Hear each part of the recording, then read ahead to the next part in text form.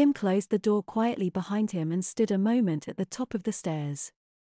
Allowing his eyes to adjust to the sudden darkness, a last breath of hot and insufferably humid outside air licked his legs like a dragon's tongue and flowed into the cool depths of the basement below. He grabbed for the railing and cautiously slid one bare foot off the edge of the top step and down to the next. He did not turn on the light. He did not want anyone to be able to see into the basement from outside. Or, for that matter, to know that he was down there. Even though he was alone in the house all day today. His mother was at work, of course. His youngest sister, Brittany, was at a friend's house. Heather, his other sister, was at the mall with Amanda Clevenger, her constant companion from down the block. Subdued light from the small casement windows above the laundry area gradually infiltrated the gloom. This was enough for him to distinguish the main features of the basement. The basement was unfinished. It was without interior wall paneling or carpet. It was used primarily as a laundry room, family warehouse, and a rainy day playhouse for his two younger sisters. In the occasional spaces between the storage boxes and piles of toys, patches of bare cement floor peeked through among the clutter.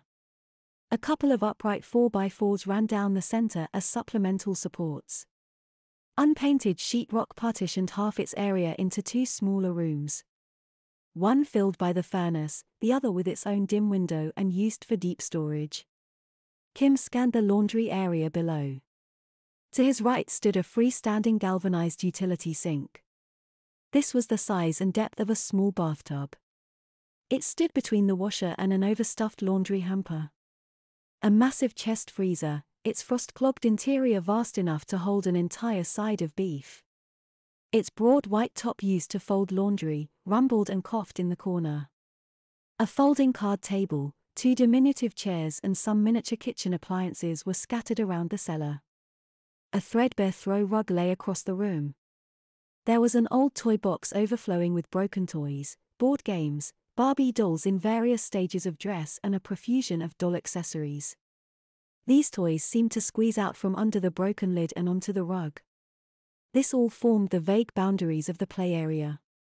In the corner to Kim's left were the remains of his parents' workout room. A foam exercise mat was draped over a stationary bicycle, and a rowing machine, and a mini trampoline. A set of golf clubs were leaned haphazardly onto these items of exercise. A rack filled with chrome-plated dumbbells in a variety of weights stood on the right of the cellar. One of the many once-cherished items Kim's father had left behind when he had moved out 3 years before, peered at its double in an antique, freestanding, full-length mirror before which it stood. Except for the barbells, Kim could never remember which of his parents had purchased which piece of exercise equipment. However, he clearly recalled that neither of them had really used any of it. Unpacked moving boxes were stacked against every remaining wall.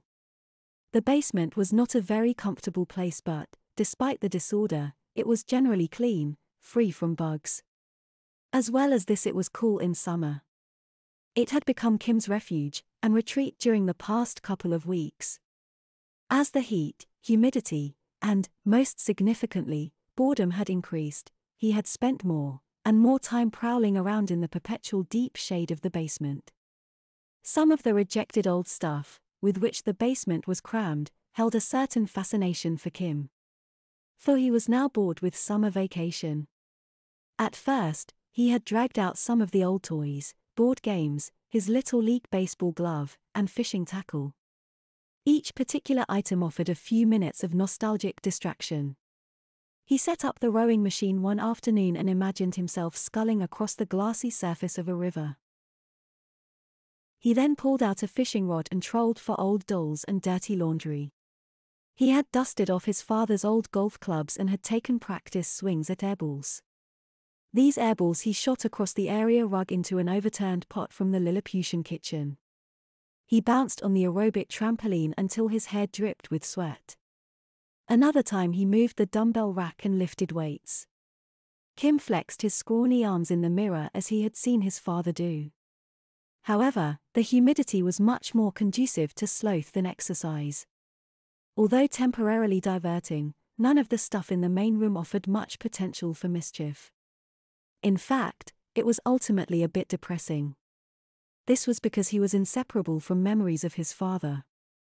It was difficult for Kim to suppress his irritation at his dad for the way he had ripped him off this summer. Kim was supposed to have spent August with his father in California. However, at the last minute, his dad had apologetically cancelled. It seems that an unexpected emergency had required him to take his new wife on an extended tour of Europe, instead. His father's jilting and the fact that most of Kim's neighborhood friends, especially the Kowalski twins, and Chuck Mansell, were on vacation with their families, were primarily responsible for the boredom that had gnawed away at Kim's summer. If Kim had not found other amusements in his dim underground sanctuary, he would have already been bored with the basement and gone back above ground, more lonely than before. He further explored the darkest corners of the basement. Kim continued delving into the mountains of collected debris that was stuffed haphazardly into the worn boxes. This was until the last uncharted territory.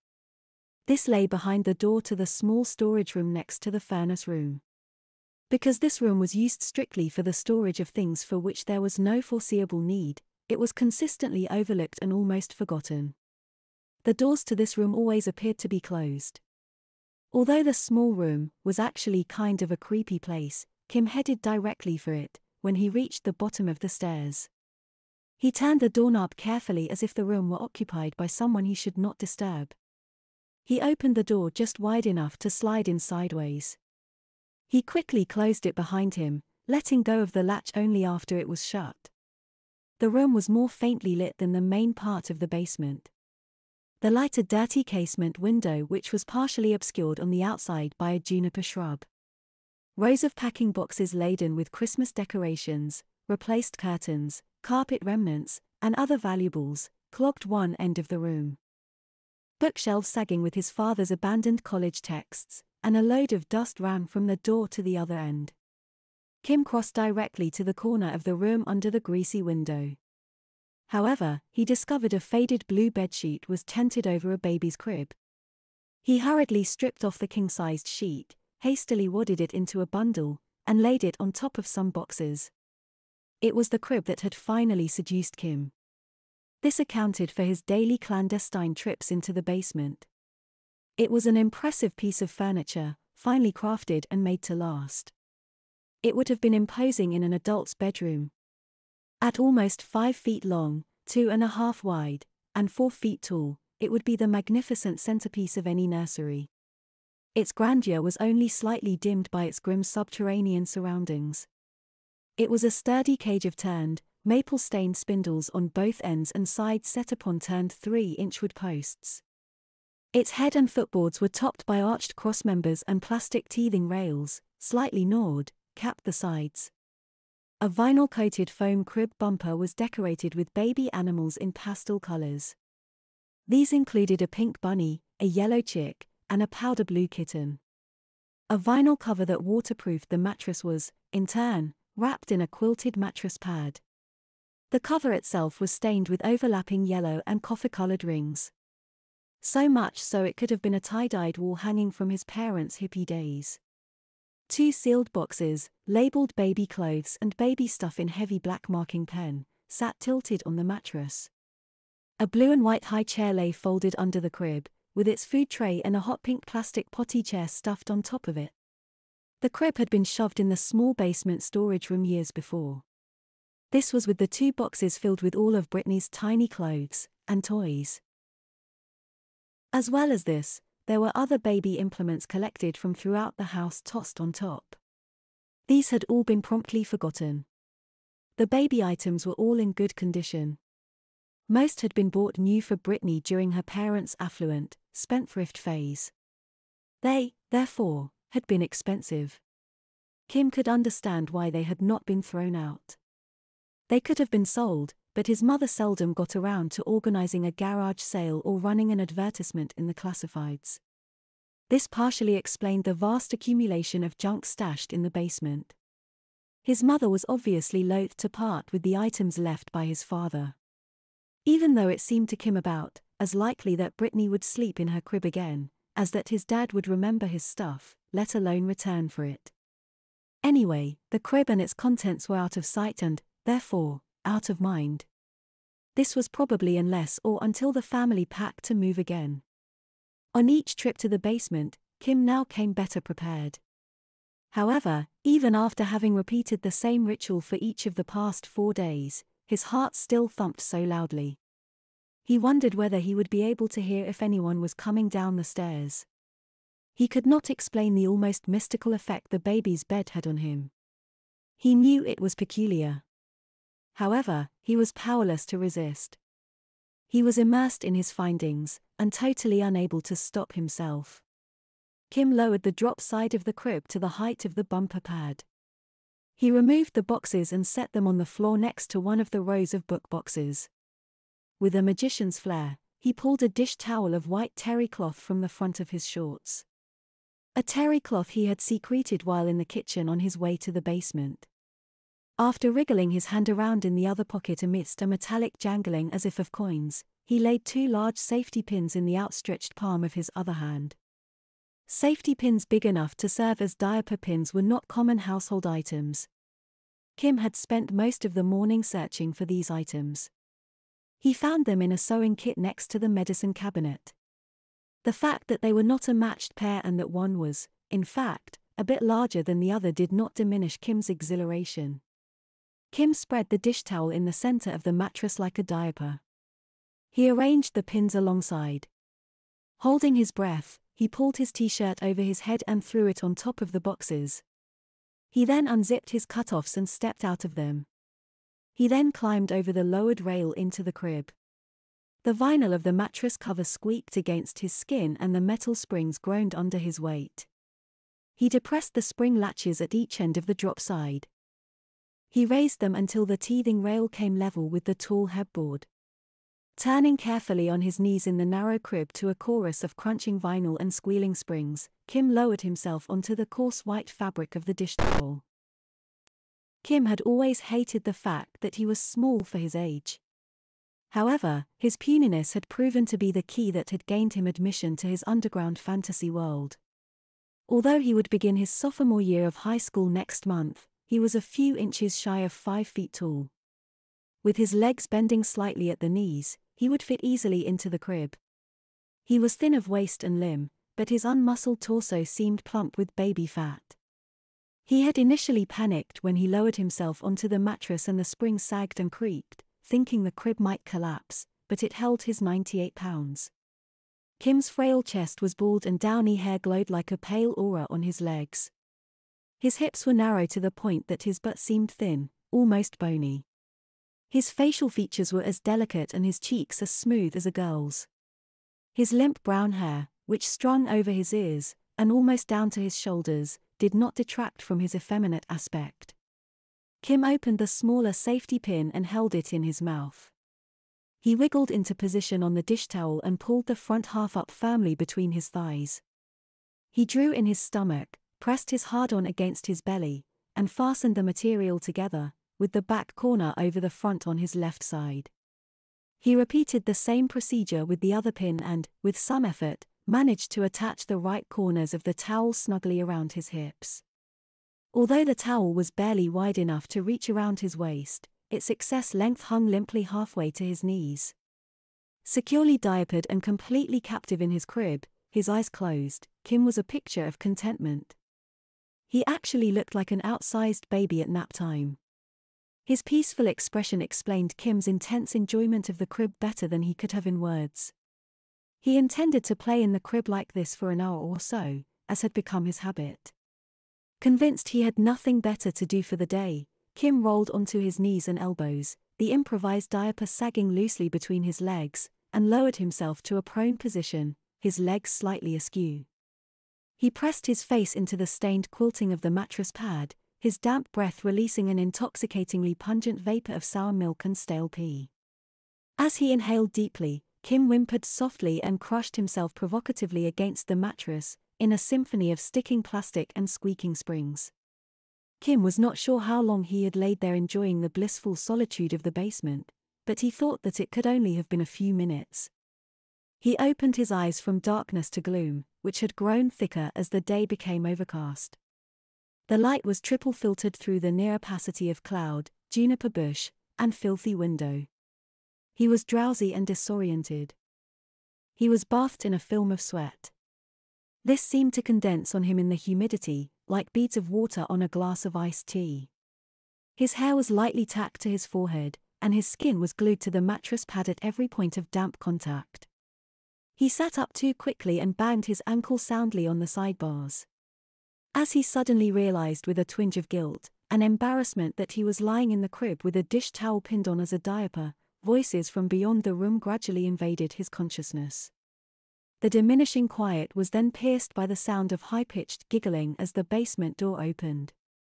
As quick as that happened, it was rent by the thunder of it slamming closed. A bright triangle of electric light pulled under the door into the small room as the stairs quivered under a clatter of footfalls. Kim froze in fear and alarm, balanced precariously in a half-sitting position, his right hand gripping the plastic teething rail of the drop side.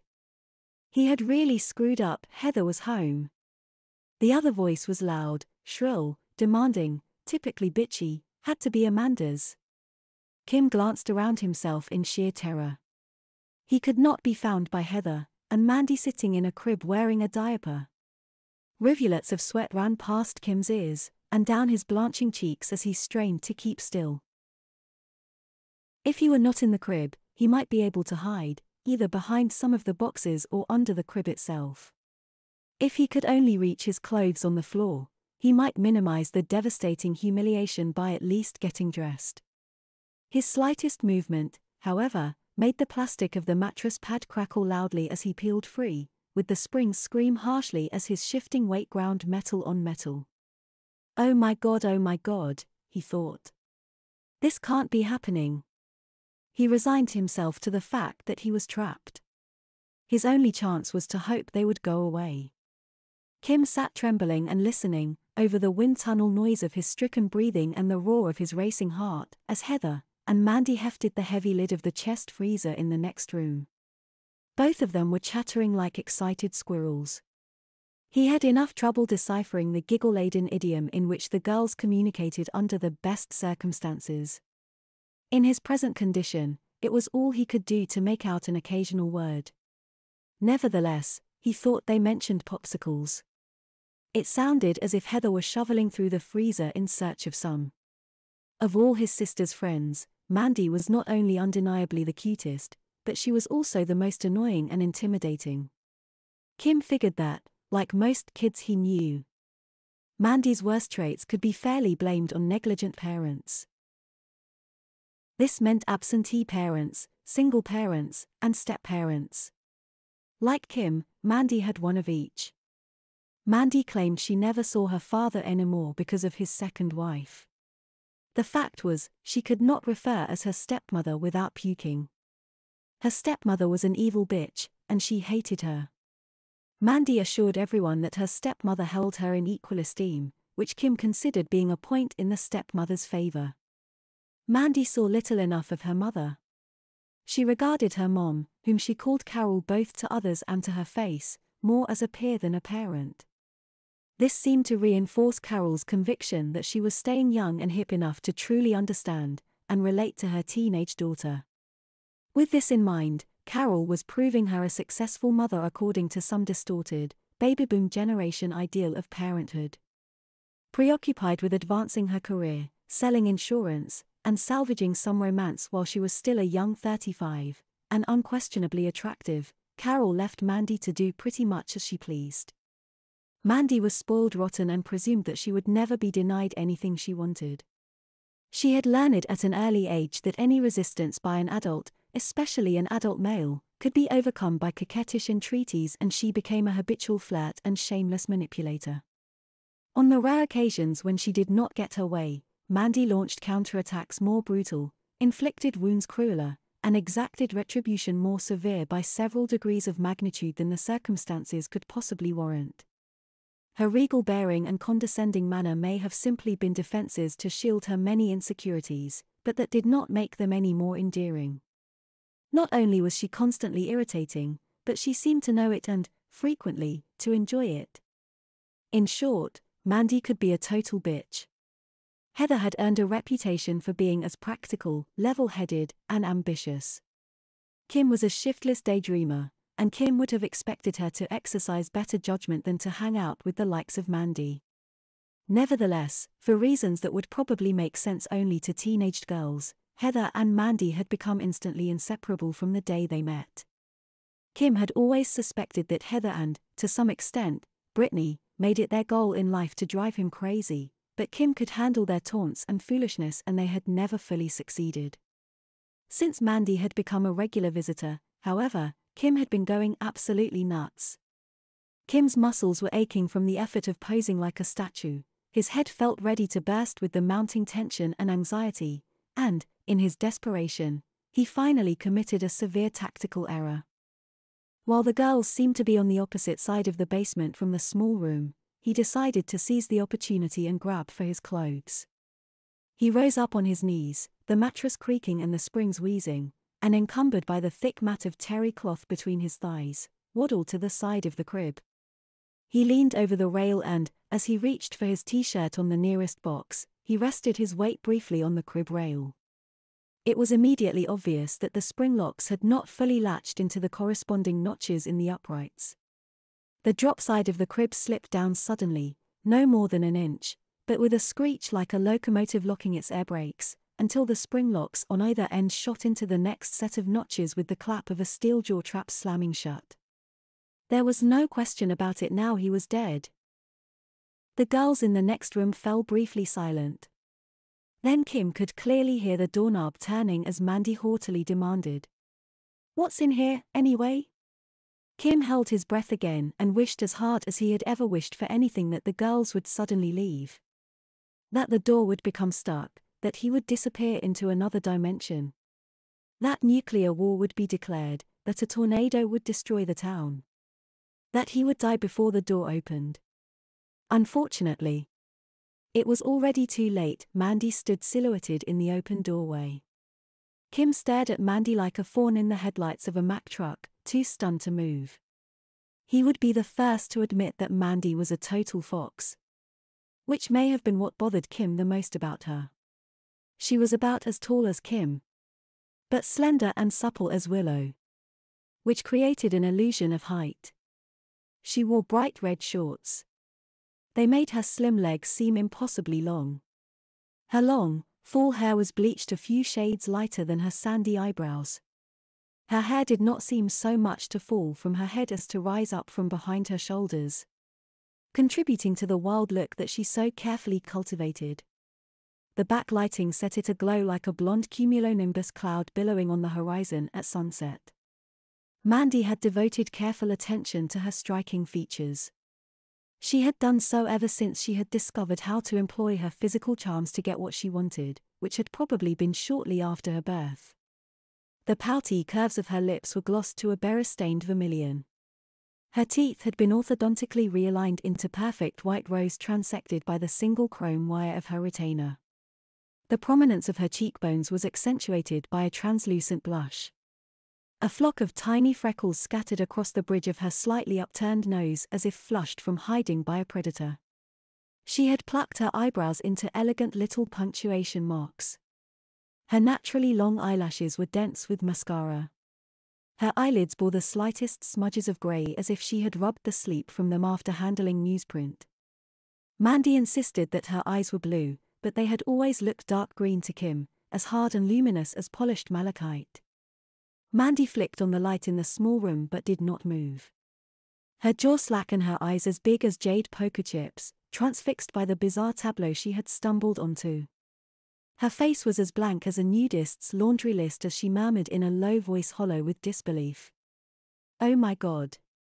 Across the basement, Heather extricated herself from the freezer and looked quickly toward Mandy. "What is it?" she asked. "Oh my God!" Mandy exclaimed more loudly. "It's your brother." Kim recoiled to the farthest corner of the crib from the door, where he huddled with his arms clutched to his chest like a modest girl caught topless. "Ah, I thought you guys were at the mall," he stammered, not knowing what else to do or say. Mandy continued to gape at him as Heather slammed the freezer lid and crossed the basement to gawk at the spectacle. With an expression that amply demonstrated that she did not yet believe, let alone comprehend, the ridiculous scene, Heather replied absently, in a tone less emotional than the voice that gives the correct time on the telephone. "Oh, got bored."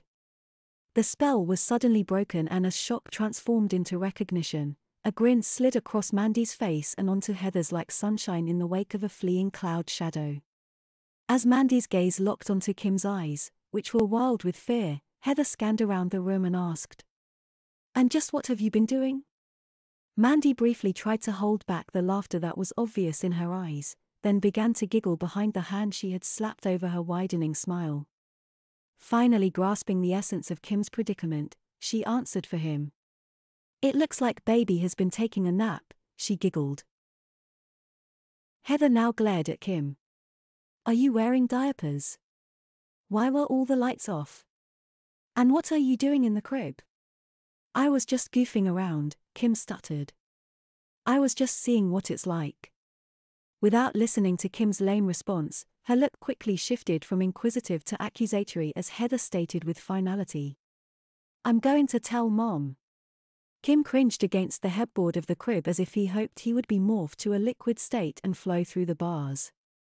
He was utterly shit-faced with panic and dread, looking, appropriately, like a trapped mouse. He tried desperately to think of something to say. "No, wait, please Heather," he mumbled before the words choked in his throat and tears welled in his fear-stricken eyes. Mandy lowered her hand from her mouth, revealing a smirk that was even more sinister than usual. She cupped her chin in her palm in what she believed would look like a pensive attitude. "The poor baby is gonna start crying," she said, turning to Heather, her voice oozing with feigned sympathy. Then, in a conspiratorial tone, she said to Heather, "Let's go out here and talk a minute." The girls exchanged a knowing look and started out the door. Mandy paused and with an exaggerated leer said to Kim, "You stay here and be a good baby, okay?" In fact, she continued as she bent over beside the crib, peachy cheeks peeking at him from beneath her shorts and her boobs bouncing under her tank top like handballs. "We'll just take your clothes with us to be sure." She plucked his shorts and briefs from the floor. Heather grabbed his t-shirt and the girls shut the door behind them. Kim toddled across the crib on his knees to a cacophony of crunching plastic and howling springs and fumbled with the latches to the crib's drop side. His vision jumped with each hammer of his pulse like the jittery picture broadcast by a video camera sitting on a drumhead. He was gulping air through his mouth, panting loudly, his mind echoing a chorus of remonstrations. The chemical byproducts of his passing adrenaline rush were bursting from his pores as beads of sweat. This caused his hands to shake so violently that it took 3 attempts before he successfully manipulated the spring latches and lowered the side of the crib. As his feet swung down to the concrete floor, he was hyperventilating and becoming nauseous. He staggered and almost tripped over one of the boxes. He leaned on the crib for balance and waited for his giddiness to subside. He managed to reassert his will enough to regain his focus and a portion of his wits. He urgently groped for an idea that would give him some hope of controlling this disastrous situation before it hurtled past in its own accumulating momentum. He surveyed the room while frantically evaluating the slim possibility of escape. He might burst through the door and tear past the girls and up the stairs, or boost himself on boxes and try the casement window. The absence of his clothing made a flight through the neighborhood impractical, however, and the girls could still report him to his mother. He briefly debated whether it would be less embarrassing to flee naked or in the floppy, makeshift diaper. He then quickly unhooked the pins and unfastened the dish towel. He wrapped it around his waist lengthwise, as if he were exiting the shower, but he had to pull the small towel tight to overlap its ends. Kim looked like he was wearing one of Mandy's mouth-wateringly skimpy stretch miniskirts. He was again pondering whether he might not have appeared less ridiculous in the diaper than a tube skirt. The girls were whispering the last details of some plan. As they nodded and exchanged a quick series of okays, they struggled to squelch their laughter. As they turned their attention back to Kim, however, their suppressed giggles stampeded into hysterics. "God, Kim," Heather blurted between chuckles, "you are really weird." First, you're wearing a diaper and now you're in a miniskirt. It's just too weird. Mandy's eyes sparkled with derision. However, her voice was husky, breathy. Actually, he might be kinda cute as a girl, but he sorta sticks out in the wrong place. She slowly tilted her head downwards to dramatize the lowering of her gaze to Kim's terror covering. I think I like him better as a baby, though. Kim fidgeted nervously, holding the towel together with his left hand. Ah, look girls, he babbled, I can explain. Mandy interrupted him. Don't worry, Kim, she said, taunting him again with phony concern. Heather decided not to tell on you, didn't you, Heather? She gave Heather a sly look from the corners of her eyes. At least she won't if you're a good boy and do exactly as we say. Kim's eyebrows arched quizzically and he drew one corner of his mouth to the side in his best imitation of a defiant sneer. He sensed his arrival at a pivotal juncture and concluded that he must act now to take command of the situation. For if he does not take command now he risks hopeless entanglement, in the web of sticky circumstances being woven around him. He took a deep breath and 2 steps toward the door. Nice try, you guys, he said with all the calm authority he could muster. But I don't think so. As Kim reached the door, Mandy and Heather moved to the threshold and stood side by side, blocking his exit. Kim hesitated, then launched himself between the female barricades like a running back slashing through the line for daylight. As he did so his hand still clutched the towel as if he were carrying a football on his hip. Kim was stopped abruptly, however, his momentum crushed as though he were the target of a head-on flying tackle by some kamikaze linebacker. Mandy leaned in close to Kim and though her eyes still sparkled with mirth, her voice had become menacing. You're not going anywhere yet, baby, she advised with a squeeze of her hand for emphasis. Heather stepped to one side and with an air of nonchalance said, The hell with him, Mandy. Let him go. The trepidation began to drain from Kim's shell-shocked expression. He should have expected Mandy to pull some power play, but he could count on steady, reliable Heather to diffuse the confrontation. Kim offered a weak smile of relief to Heather, who continued. If he would rather have to explain to Mom and, she added with the confidence of an auction buyer who knows she cannot be outbid, Dad and the shrink they'll send him to why he hides in the basement wearing diapers, that's fine. Who knows? Maybe it will even get around school that Kim's a pervert. Kim searched Heather's face for clues to the degree of her sincerity. That's a bunch of tosh, he scoffed. You wouldn't dare. Just try me, she replied, her eyes narrowed to a fierce glare. As Heather spit her venomous threats in his face, Kim felt his chances of bluffing his way out of this mess slipping away like beads of quicksilver. Apparently, he could not count on Heather, after all. He was less disappointed, however, than mystified. As he read the brazen challenge written on one girl's face, then the others, he realized that he must have underestimated the extent of Mandy's unwholesome influence over Heather. Heather was obviously an enthusiastic participant in this plot against him, if not the main instigator. He stared at Heather, knowing he was beaten. Because of her proximity in age, Heather had always waged an intense competition with Kim in practically every endeavor. Kim frequently lost these contests, in part because he was oblivious to the rivalry. As the eldest child and the only son, it had seldom been necessary for Kim to exert any effort to impress his parents or other authority figures. He was similar to Mandy, in fact, in presuming that a certain amount of respect and privilege was his due and it never occurred to him that they might have to be earned. Heather played the tortoise to Kim's hair and overcame the natural bias that favored Kim by sheer force of will. She had become the brains of not only the family but of her school, the intellectual all-star and recipient of every variety of academic award, from perfect attendance to honor roll. She was also immensely popular with both her peers and those in authority. In her freshman year in high school, she had served as class president. She was elected to the student council. She was the workhorse of the homecoming dance committee. She swam the anchor leg of the medley relay on the girls' swim team. She was a photographer for the yearbook. She led the Earth Day litter cleanup, and finally, she made the cheer squad. Last winter, she had even volunteered to read newspapers to the elderly at a local rest home, despite Kim's sarcastic assurance that she already had a lock on the Nobel Peace Prize without more high-profile altruism. Heather was about as tall as Mandy and a bit shorter than Kim. Her appearance was as conservative as adults would expect for a serious, intelligent young lady. The outsized lenses of her designer eyeglasses magnified glints of light that played in her brown eyes and gave her an owlish look that perfectly complemented her intellectual demeanor. She wore her long, straight brown hair pulled back tightly behind her head in a ponytail, exposing a broad expanse of the forehead from which a few blackheads and blemishes rose like remote islands in a calm sea.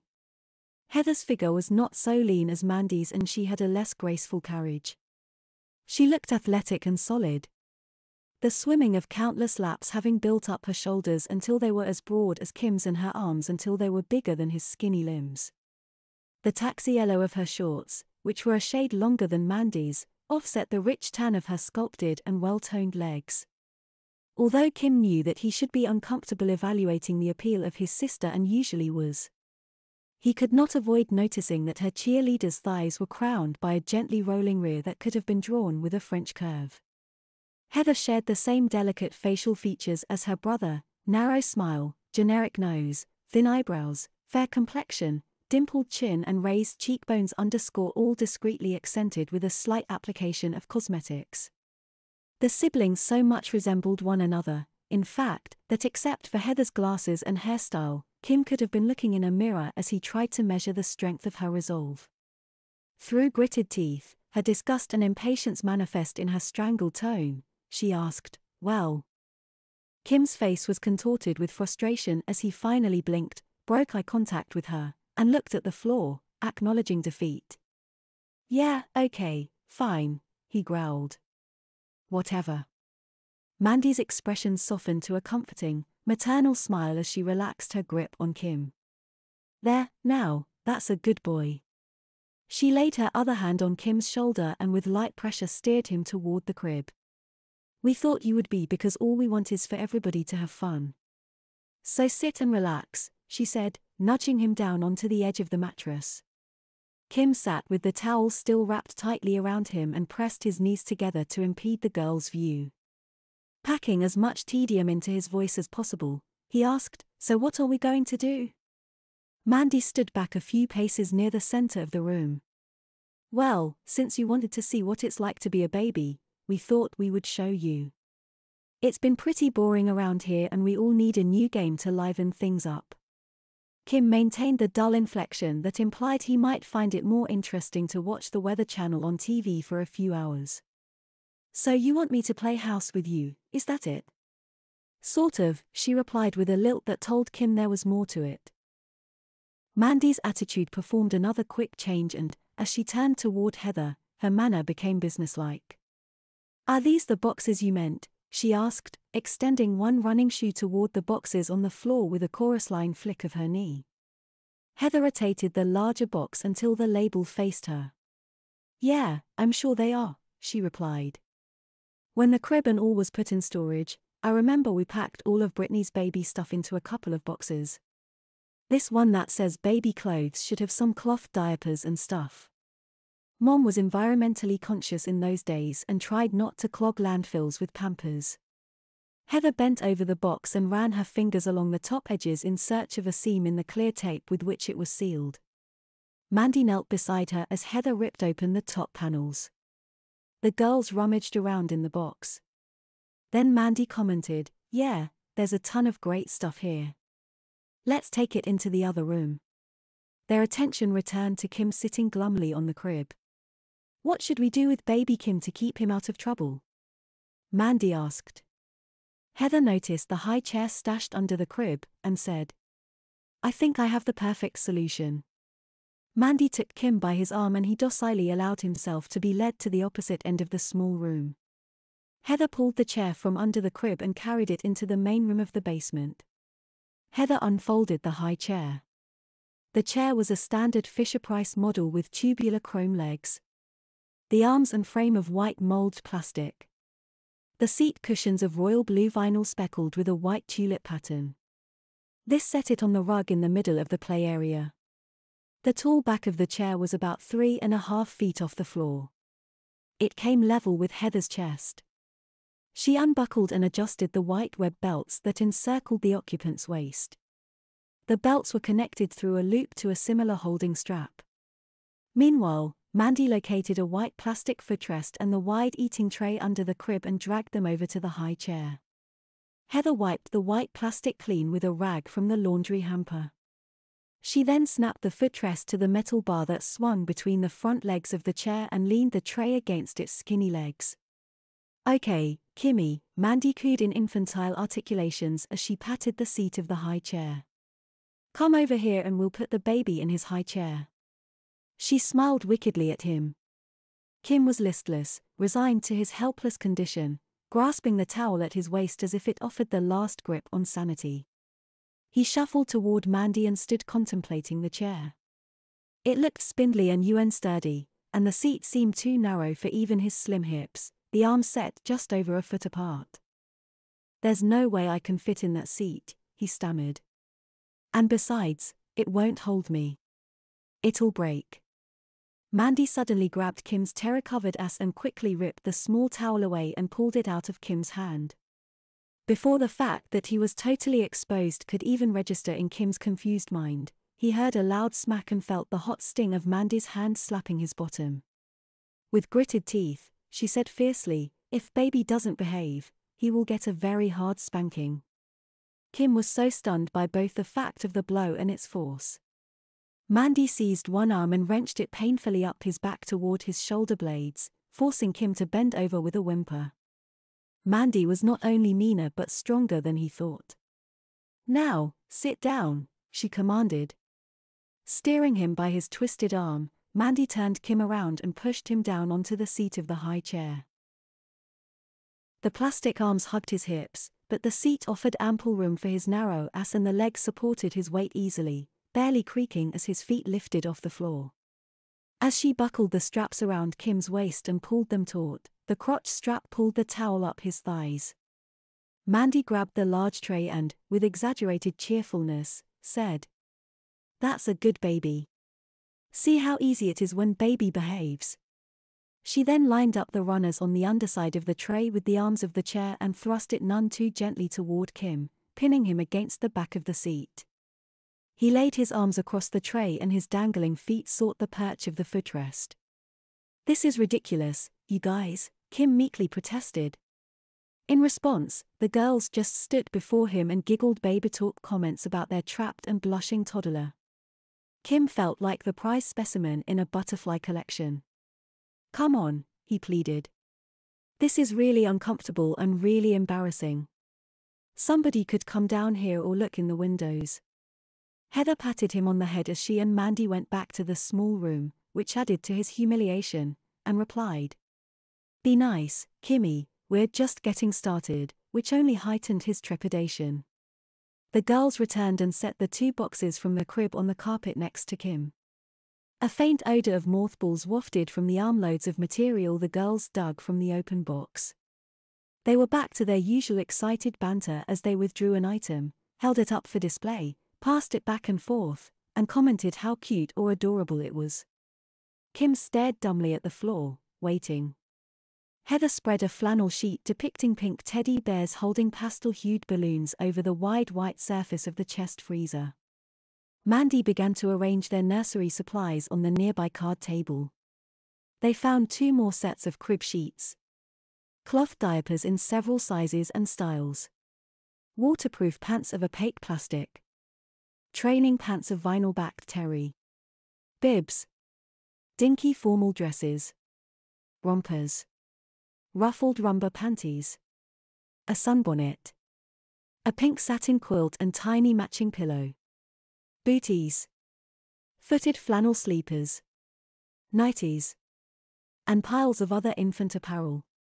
They quickly emptied the other box, which clanked and clattered with baby bottles and dishes, a bathing basin, teething rings, mobiles, rattles, and a baby_showers worth of other toys and accessories, which they also arrayed on the table. Heather then tossed the pink baby pillow onto the blanketed chest freezer as Mandy spread a cloth Curity diaper across its surface. I think these will fit fine, she told Heather as she carefully matched the corners of another cloth diaper to those of the first, creating a single, thick, multi-layered diaper. Heather bounded up the stairs. I'll be back in a sec with some baby powder and stuff, she called over her shoulder. Mandy smiled malevolently at Kim, who remained pilloried in the high chair. This is going to be so much fun, she promised with the anticipation of an executioner at a sentencing hearing. Kim stared glumly down at the plastic tray that pinned him to the seat of the high chair, as inanimate as one of the many other misfit objects condemned to the basement. He was hoping he might be as quickly discarded and forgotten as they had. Mandy was uncharacteristically quiet as she busied herself preparing Kim's diaper. She crossed to the box of baby clothes, retrieved a small pre-fold baby diaper, and neatly arranged it in the center of the larger, flat Purity diapers she had spread on the freezer. She then covered it with yet another of the flat diapers. Heather soon returned with a canister of baby powder from her mother's bathroom.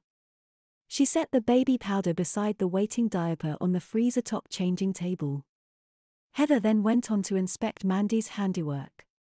I put lots of padding in this for extra absorbency, Mandy explained as she smoothed the wrinkles from the finished product. I never changed such a big baby before. Do you remember how we used to babysit that dumb Johnston kid? He was the one who could soak through 2 toddler-sized disposables. I figured I'd better make it plenty thick for Kim. Good idea, Heather agreed. She patted the small mattress of a diaper with approval. Then turning to Kim, Heather said, "Well, Kimmy, we're all set. Now you get to find out what it's like to wear a Real diaper." Kim remained catatonic as Mandy slid the tray from the high chair and laid it against the rear legs. "Changing time, baby Kim," she sung cheerfully. She unbuckled the safety belt and released the strap that gnawed at Kim's lower regions. "Come on, get up, baby," she coaxed. Mandy stood directly before the high chair. Hand on hip. Towering over the listless boy cringing in the seat. "Baby's going to trade this silly old towel for a nice clean diaper right now," she said impatiently. She yanked at the dish towel that was still wrapped around Kim's waist. A last pocket of resistance bubbled up through the defeat and apathy that entranced Kim. Kim held fast to the towel with both hands. "No way, Mandy," he protested. "I'm not about to walk around like this in front of you guys." Mandy's calculated kindness dissipated in a flicker of annoyance. She tried in vain to persuade the reluctant baby. "Look, Kim, we've got tons of babysitting experience. You're no different."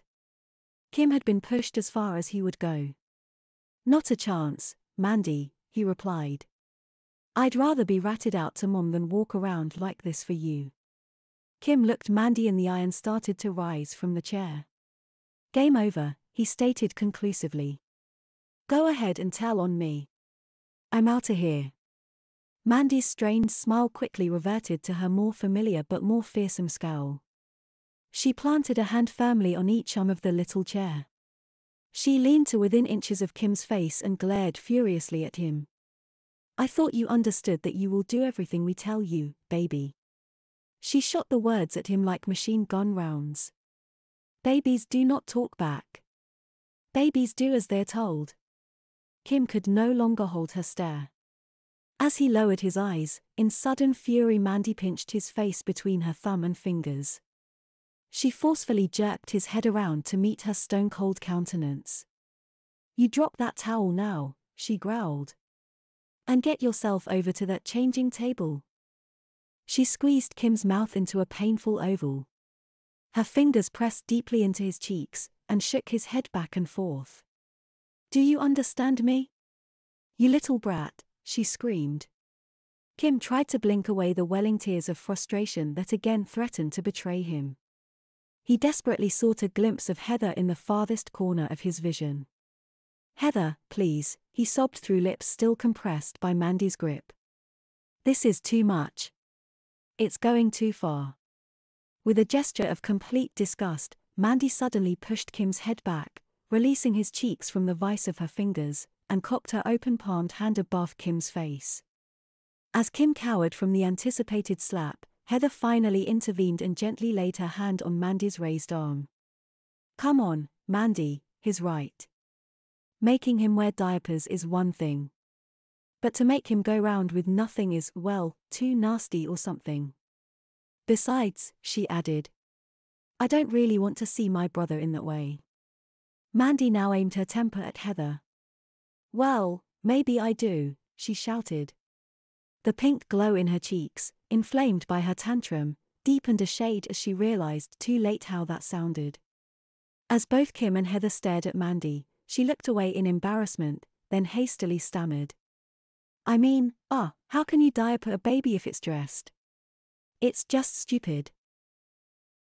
Always the diplomat, Heather put an arm around Mandy's shoulders.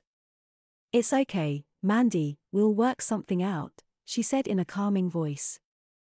Then with a sly grin, she added, "Besides, Kim's skinny but is nothing to look at anyway." Simultaneously and with an equal measure of incredulity, Mandy asked, "How would you know?" Then with a flash of recognition, Kim remembered the cabin his dad had rented last summer. He remembered the bathroom that he and Heather had shared, which adjoined each of their bedrooms. So the noises he had heard from Heather's room while he used the bathroom had been Heather spying on him. He only hoped that she had not figured out that he had also taken every opportunity to peek under his door at her. It was Heather's turn to become momentarily flustered before dismissing the subject with an absent never mind and a wave of her hand. Regaining her poise, she said, "Look, I've got an idea. Kim, you get up on the freezer with the towel around you. Pull the diaper up over the towel, and then pull the towel out," she ordered. "That way, you can stay covered the whole time. Mandy, go pick out some cute diaper pins." Heather smiled at each of the others in turn to solidify the consensus. Then with a cheerleader's zeal chanted, "Okay, let's go." As Mandy went to the card table and began sorting through the various accessories the girls had excavated from the boxes, Kim cautiously approached the freezer, gripping the towel tightly with his left hand. He boosted himself with his free hand, sat on the edge of the freezer. Then as the thin sheet metal buckled and popped under his shifting weight, awkwardly scooted his behind across the blanket. He elevated it a few inches, then plopped it down in the middle of the diaper. He laid back, spread his legs beneath the cover of the towel, then pulled the front of the diaper up. Heather held out her hand and demanded, "Okay, now give me the towel." Kim wiggled around under the diaper and sheepishly produced the towel, which Heather tossed into the laundry hamper. She handed the baby powder to Kim and said, "Here. Put some of this on. We won't peek," she added, as she sauntered over to join Mandy at the card table. Kim's mood was rapidly changing from apprehension to titillation, from anguish to elation. He assumed the girls correctly suspected that he had failed to take advantage of his several opportunities to bail out.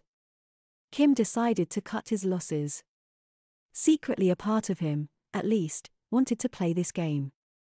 After all, despite the embarrassment of having been maneuvered into this situation by Heather and Mandy, Kim had to admit that he was getting what he had yearned for. A chance to wear a real diaper. He twisted open the top of the baby powder, verified that the girls were still busy at the card table, then lifted the front of the diaper and sprinkled a dusting of powder over his lower regions. The gentle touch of the powder settling softly on him sent Kim's imagination raging, while the distinctive perfume of the powder and its indelible association with babyhood unleashed a flood of conflicting memories and emotions. In particular, he recalled an experience that was among his earliest independent memories. One that no adult had since mentioned. One that he could, therefore, be certain was a true memory and not someone else's story to which he had added mental images. Kim gazed at Heather, who appeared to be tying her shoes beside the card table. He thought on the irony that she had been indirectly responsible for his recent activities in the basement. When Kim was younger, his parents had undertaken the traumatic and difficult task of toilet training him. Kim now had some appreciation for the problems of having a baby in diapers. Kim could understand why his parents had been anxious for him to graduate to using the toilet.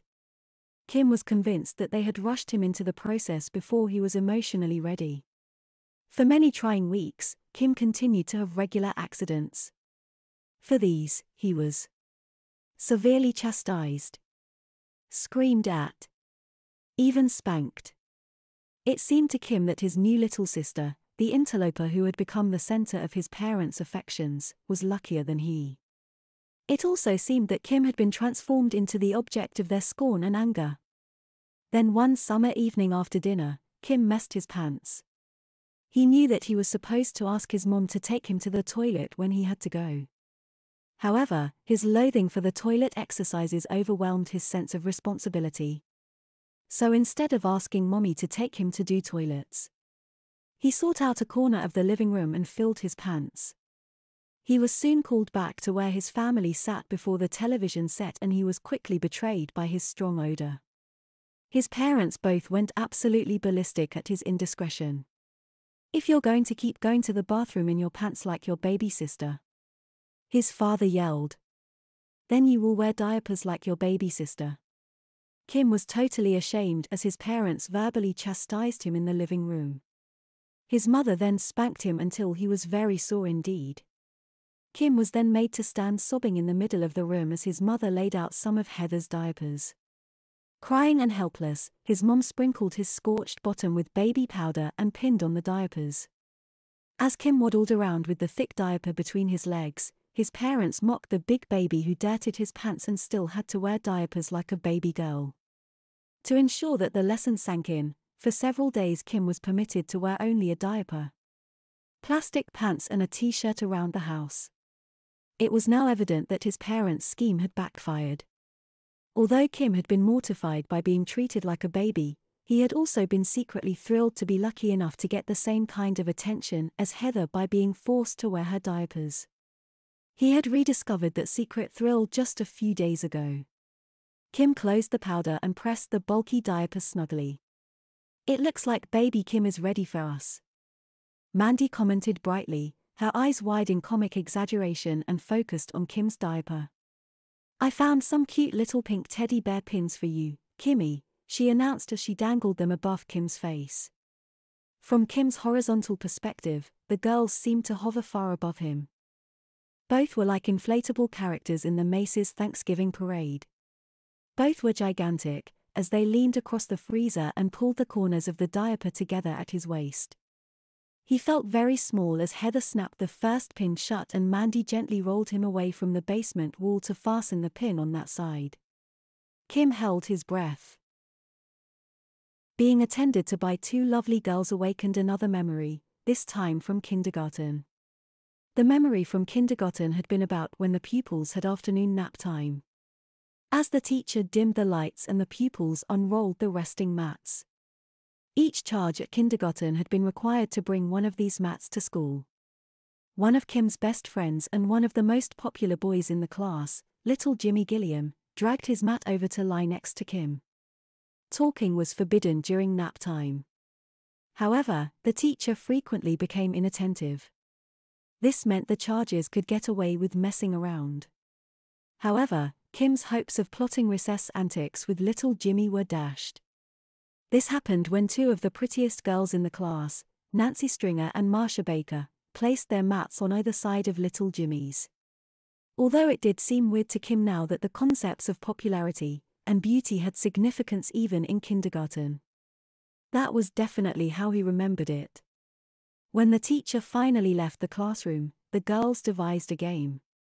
They announced to little Jimmy, in whispers and giggles but loud enough for Kim to hear all, that they were the mommies and had decided that Jim was their baby. The girls pulled their mats edge to edge with little Jimmy's, got on their knees, and pretended to be changing their baby's diapers. Jim put up a show of resistance. However, he ultimately allowed Nancy and Marcia to lift his legs over his head.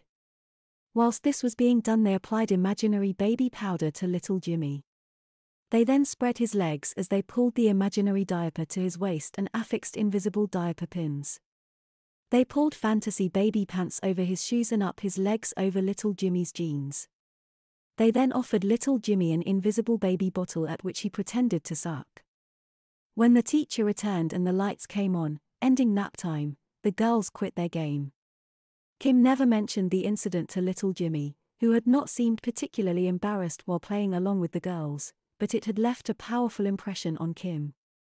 Kim had often daydreamed about Nancy and Marcia after that, fantasizing that the girls had chosen him to be their baby. Mandy let Kim roll onto his back again, then ran her fingers around the waistline of the diaper to check the fit, nodded approvingly, and tugged at sides to straighten it. "Okay, the baby's diapered," she pronounced. "Now, get up," she commanded. In a state of dreamlike excitement and to the groans of the freezer top as it strained under him, Kim obeyed. No sooner had he sat up and swung his legs over the edge of the freezer, than Heather lunged at him, arm outstretched as if to stab Kim in the face. Before he could react to Heather's attack, she had forcefully thrust an object into his mouth from which a shoelace dangled. Mandy quickly grabbed the laces from behind him and knotted them tightly together. "There. That'll fix him," Mandy said vengefully. "Baby will keep this pacifier in his mouth until baby learns to hush," she declared triumphantly. Kim was stunned by the pacifier's sudden invasion of his mouth. The force of the pacifier was smashed against his lips, and crammed against his tongue by the tight shoelace. He gagged at the faint taste of old rubber and ancient sour milk that permeated his mouth. The taste seemed to creep up the back of his throat and into his sinuses. Kim reached to loosen the bow behind his head. However, Mandy slapped his groping hand, saying, "Oh no, baby mustn't touch." Kim slumped his shoulders in resignation yet again and grumbled unintelligibly through his obstructed orifice. "Okay, Kimmy," Heather said. "Let's see what else we have for baby to wear." Mandy eagerly presented a pair of vinyl-coated white rumba panties with bands of ruffled pink lace that fanned out stiffly in bustled rows across the backside. They surrounded the leg openings, which would tickle a baby's chubby thighs as much as it did Kim's fancy. "These baby pants are just darling, but I think they're going to be too small," she sighed as she stretched the elastic waistband to its limits. Kim's disappointment was greater than Mandy's. However, when she was able to pull the diminutive leg openings only to Kim's knees. In the meantime, Heather had located a pair of undecorated baby pants of opaque plastic. "Try these, Mandy," she suggested. "They're toddler size, says they'll fit babies over 35 pounds. Each girl struggled to pull the narrow openings over Kim's feet and up his legs. However, when the waistband reached Kim's diaper, the vinyl drew taut around his thighs. They again abandoned the effort. "Christ almighty," Heather responded. "They might be a tight squeeze without the diaper, but they'll never fit over it. I guess they don't mean they'll fit everybody over 35 pounds, at least not if they're wearing a huge diaper. It's going to be hard to keep baby dry without plastic panties," Mandy said. "Hey, Heather," she mused, "we need to make a shopping list and see what we can find for baby at the mall tomorrow." "Great," Heather replied. "Baby will have to survive without his baby pants today. Anyway, what else is there?" Mandy next picked out a dinky, white sunbonnet with a ruffled lace brim. It was festooned with a large pink bow on the back and matching pink ribbons that hung from the sides. "I think this is the biggest one," she informed Heather. "It says, size 15 toddler," she read from the tag. "Let's try it," Heather replied, as Mandy pulled the baby hat firmly onto Kim's head, squashing his ears, and knotted the ribbons together under his chin. As if they were dressing a doll, the girls admired their creation from different angles. "Now that's really sweet," Heather concluded. "How about a bib?" Mandy asked. "That's a one-size-fits-all item." She rejected several from the accumulated supplies. She then held up a pink semicircle of terry cloth trimmed with a white lace border and sporting an embroidered white lamb in the center. "Let's try this cute little lambikins," she said, as she hung the bib over Kim's hairless chest and pulled it tightly against his throat. "Perfect," Heather advised. "I think it's time to let baby see how cute he looks." She took Kim's wrist and led him off the freezer to the full-length mirror by the exercise equipment. Kim walked bow-legged behind her, the massive diaper stuffed in his crotch preventing his thighs from closing. Kim almost swooned in shock and delight as he was confronted by his own image. He peered out shyly from beneath the lacy brim of the baby bonnet. This reminded Kim of a barnstormer's leather crash helmet and made him look, he thought, like the cartoon character Rocky the Flying Squirrel. Although the pink bib was too small to serve its intended purpose of catching spills, it nevertheless made an outsized contribution to the infantile effect. The pacifier, he could now see, was a toddler-sized nuke. It had a contoured rim of translucent pink plastic molds over his lips and a ring of the same material. This rim flapped loosely when he moved his head. The girls had woven the shoelace, which Heather had removed from one of her running shoes, through holes on either side of the plastic rim to make a very effective gag. Although the diaper was pinned snugly around his waist, its thickness gave Kim a roller-poly appearance, his skinny frame made fat in the middle by the heavy padding of fluffy, white cloth. In awe, he ran his hands over the soft, billowing diaper, feeling as if he were bundled in a cumulus cloud. Kim was startled from his revelry by Mandy's condescending pat on his padded behind. "See, you do make an awfully cute baby," she assured him. For once, Kim was not about to argue with Mandy, even if he were able to speak, because he agreed with her assessment completely. He was adorable. "You love it, don't you, baby?" Mandy whispered knowingly.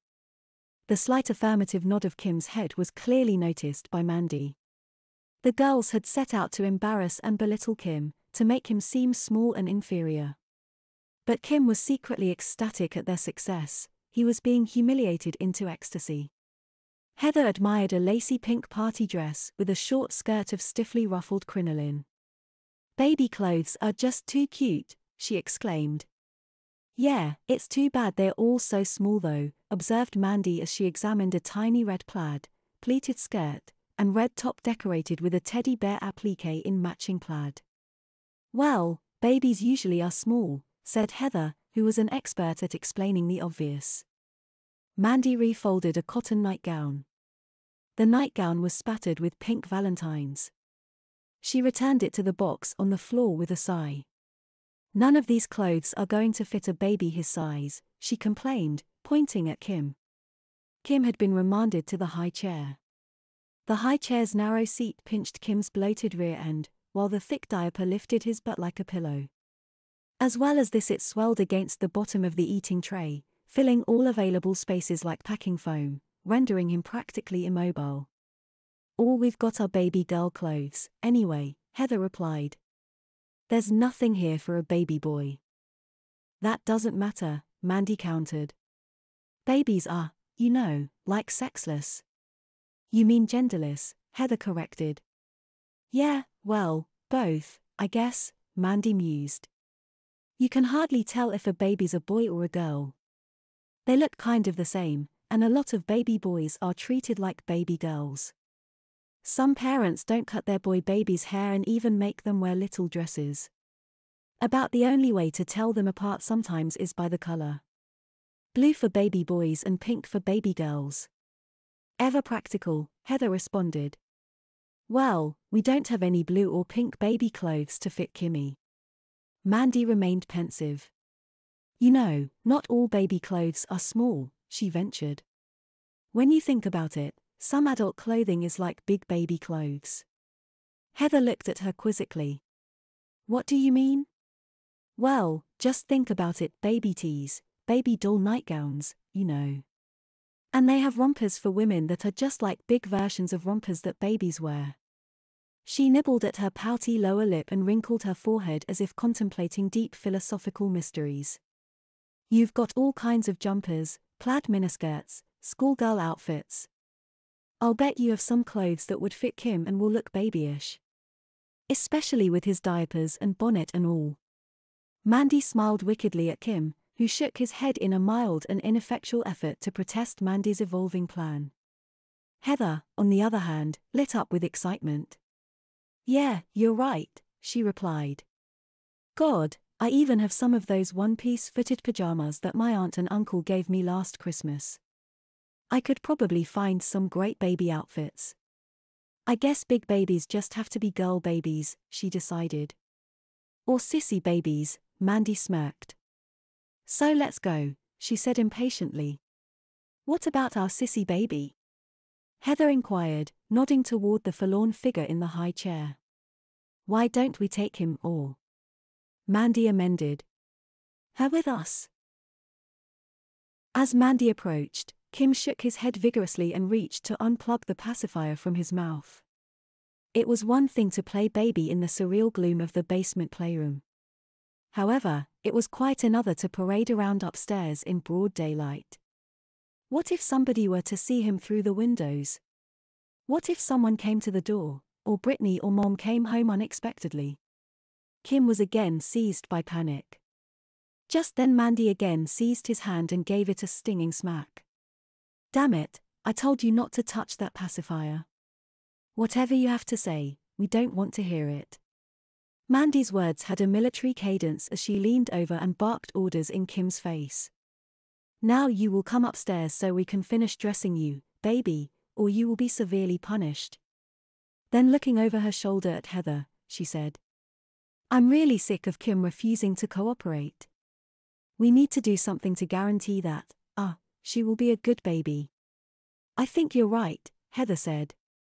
Look, I'll go up and check it out, make sure the coast is clear. I need something to drink, anyway. You want anything, Mandy? Do you have a Diet Pepsi? She asked. Then, as an afterthought, Mandy said. Wait a minute, I've got an idea, and pulled Heather aside. Kim could hear only excited, conspiratorial whispers punctuated by an occasional giggle. When the girls ended their conference, Heather called. I'll be right back, and again bounded up the basement stairs. Sensing both renewed foreboding and a chance to divert Mandy's attention from her latest plans, Kim waved an arm frantically. What do you want now? Mandy asked him irritably. Kim pantomimed holding a cup, raised the invisible vessel to where his lips were concealed behind the pacifier, and tipped his head back. Oh, I get it. Mandy crowed. Baby wants a bottle. Kim shook his head, but Mandy, mimicking the gesture, overruled him. Babies do not drink from cups, they only drink from a bottle, she said. Mandy grabbed a glass baby bottle and rubber nipple from the card table and rinsed them in the large laundry sink. She then filled the bottle with cool tap water. She screwed the nipple in place and sat the bottle on the tray of Kim's high chair. She looked at Kim sternly and said, I'm going to loosen this gag so you can drink your bottle, baby, but so help me, if you make so much as a squeak, the pacifier goes back into stay and you get nothing to drink. She laid her index finger under Kim's chin and lifted his head until their eyes met. Do you understand this time, baby? She demanded. Kim nodded meekly. Okay, good. As she reached behind his head to untie the shoelace that held the pacifier in his mouth, Kim was smothered against Mandy's soft chest. There, she said at last. The pacifier fell from Kim's mouth and hung loosely from the shoelace around his neck. Before Kim could even catch a breath, Mandy thrust the nipple of the baby bottle into the space the pacifier had vacated. Drink up, baby, she coaxed as she tilted the bottom of the bottle toward the low basement ceiling. Kim sucked eagerly as the cool liquid flooded his dry mouth and throat. Kim drained the bottle and handed it back to Mandy. Mandy then patted him on the head and in mocking baby talk said, What a good little baby. She fixed the pacifier in Kim's mouth again, refastened the laces behind his head, and asked sweetly, Does baby need to go pee from drinking her bottle? Kim shook his head unconvincingly. In fact, Kim had been in the basement for 2 hours and had developed a strong urge to urinate. Somehow, despite the near-total impotence of his current predicament, Kim felt the loss of bladder control would cost him any last vestige of power. If this was to happen, it would leave him completely vulnerable to the girls. He vowed that he would not give in, no matter how loudly nature called. Oh come on, baby. I know you want to be just like a real little baby and wet your diapers, Mandy goaded. Just relax and do it. Mandy won't mind. Mandy wants baby to pee in her diapers so Mandy and Heather can change baby, she tempted. Is baby sure she doesn't need to pee just a little? Kim again wagged his head in the negative. Okay, baby, but Mandy does. Actually, I'm about to burst, she informed him. Mandy crossed to the utility sink and began rooting among some boxes stored beneath it. Ah, she said after a moment. This is excellent. Mandy approached Kim's chair from behind and commanded. Give me your hand, baby. As Kim reluctantly reached toward the back of the high chair, Mandy latched onto his hand with sudden strength. Then as quickly grabbed the other, which was hanging limply over the side, and pulled it backwards to meet the first. As Kim grunted through his pacifier and tried to squirm loose, he heard a sharp tearing sound and felt his wrists entwined in wide, sticky ribbons. When Mandy released her grip, Kim wriggled his hands against the gluey restraints that securely bound his arms. Mandy popped up in front of the high chair again, brandishing a roll of silvery duct tape. This is great stuff, she said admiringly. It's good for all kinds of things. The tape screeched as she unrolled a 6-inch length and ripped it free of the spool. It can keep a baby's hands out of trouble, she explained. And it can keep babies from peeking at things they shouldn't see. Now close your eyes, baby, she ordered. As Kim dodged his head to one side in a futile effort to escape her onrushing hands, Mandy brusquely stuck the strip of tape over his eyes, then pressed it fast to his forehead and temples. Kim's consternation was so great this time that he was frozen with dread. He could neither see nor move and was completely defenseless against whatever cruel scheme Mandy had in mind. He wondered what could be taking Heather so long upstairs. Kim felt the eating tray being withdrawn from his lap and heard Mandy lay it on the floor. Kim blinked in shock at both the sudden brightness of the shadowy subterranean light of the basement and Mandy's boldness. As she slid the eating tray of the high chair back into place, Kim glanced at the soaking diaper that now spread limply over his lap. The thick cloth had not absorbed evenly. So while the back remained fairly dry, the front had overflowed and formed a small puddle under the high chair. As Mandy locked the tray into position, the door at the top of the stairs wheezed open. Mandy hurriedly skipped over to the foot of the stairs. Mandy had assumed a pose of nonchalance by the time Heather called down. Mandy, give me a hand, will you? Mandy took the steps 2 at a time, then bounced back down holding 2 soft drink cans. Oh, great, she sang. I sure need this Pepsi, she said, popping open one of the cold cans. Meanwhile, Kim noticed that the stairway was illuminated by a brilliant light beamed from the top. It was as if Heather was shining a powerful flashlight into the basement gloom. She negotiated the steps 1 at a time, slowly and unsteadily, as if she were not looking where she was going. She leaned her left shoulder and hip against the wall for support as she awkwardly descended into view. Kim was temporarily blinded as the spotlight fell on him. He then refused to believe his eyes after they had adjusted. Their mother's camcorder with attached video light was perched on Heather's shoulder. It was aimed directly at Kim. From outside the bright circle of light, Mandy laughed and exclaimed, "Smile, baby. You're on candid camera."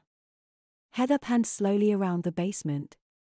Zoomed in on Kim's stricken eyes framed by the lacy brim of the baby bonnet. Then tilted down for close-ups of the pacifier gag that silenced him. The pink bib. The eating tray of the high chair clamped snugly around his waist. His diaper marinading in pee. And the expanding puddle beneath the chair. She stopped taping. Extinguished the light. Lowered the camera. And squinted at the dripping high chair, bewildered. "What happened here?" she asked. Taking a long swallow of her beverage, Mandy replied casually. "Oh yeah. Baby started messing around when I gave him, or her, the bottle. So I had to tape her hands." Heather, who only now noticed that Kim's arms were pinned behind the chair, continued to stare. "No, I mean why is the floor all wet?" "Oh that," Mandy said as if nothing out of the ordinary had occurred. Baby couldn't hold it and wet herself. Kim was going berserk. Miming outrage. Clawing futilely at the bonds on his wrists. Again doing his best to dispute Mandy's version by shaking his head. He could hardly believe that Mandy could be such a goddamn blatant liar. But he was as furious at himself as he was at the lying little vixen who had done this to him. He should have known better than to trust that bitch Mandy for a second. Yet like a complete fool, he had allowed her to manipulate him into one of the most embarrassing situations of his life. An embarrassing situation Heather was now documenting on videotape. Now he could not even tell his side of the story. However, he was forced to mutely accept Mandy's lies. When he got out of this mess, he vowed he would make Mandy pay. Heather peered at the floor. She then studied Kim's hysterical attempts to deny his guilt.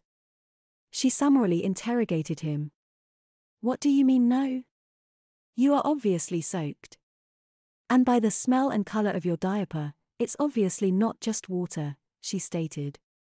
"That's so typical of this little sissy baby," Mandy whined. She is a little liar. "How can you even try to deny what a little pantsweater you are?" she asked Kim indignantly. "I guess we really need to find some plastic pants for baby," she counseled Heather. "That's for sure," she concurred. "We can't let him drip all over upstairs and I don't want him getting my clothes and stuff all wet. In the meantime, I'd better find something to clean up this puddle." Heather rested the camera on the card table. With the exasperated sigh of one whose work is never done, she began digging through the laundry area in search of cleaning supplies. Mandy sat the soft drinks on the table, while Heather handed her a bucket and mop fetched from behind the dryer. As Mandy lethargically pushed the mop around the floor under the high chair, spreading the puddle rather than absorbing it, Heather threw a couple of old towels on the edges of the wet spot. She then dragged them through the liquid with her foot. The girls alternately cursed Kim and teased him as they collected the sopping towels and wrung the mop into the bucket. "We should have known better, Heather," Mandy said. "Kim wasn't just pretending to be a baby. He really is one. Kim is a hopelessly immature, drooling, pants peeing, thumb sucking high school baby," she lectured. "Kim's probably been a bedwetter his whole life, too. I'm really surprised Kim was ever let out of diapers." Kim glanced at both girls for any sign of recognition. However, Mandy just simply gave him she practiced wicked leer. If Heather knew or remembered anything of his childhood traumas, she did not let on. But Kim could not hold back the memories that flooded his frenzied brain. As the girls wiped at the drips from the bottom of the chair, Kim felt his cheeks burning in frustrated rage and unbearable shame. This was as his past continued to intrude on the present.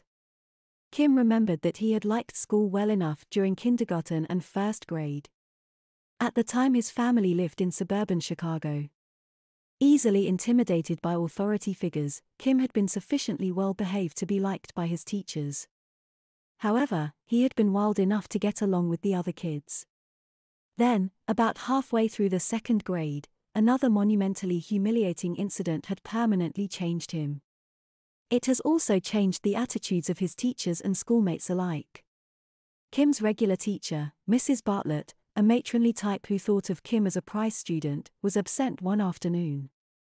Although Kim had seldom conceived of teachers as real people, in retrospect he realized that they occasionally had appointments with doctors and other obligations during the week, just like everyone else. Mrs. Bartlett informed her class that a couple of fifth-grade girls would be in charge for a few hours while she was gone. The students were to study quietly and obey the older girls until her return. To a second grader like Kim, the fifth-grade girls seemed mature and sophisticated. From his vantage point in the front row, Kim observed them gossiping and giggling. There was no doubt they were discussing worldly topics. Ones that he would not understand for a few more years. Both girls were rather cute. Kim developed an instant crush on these urbane and grown-up young ladies.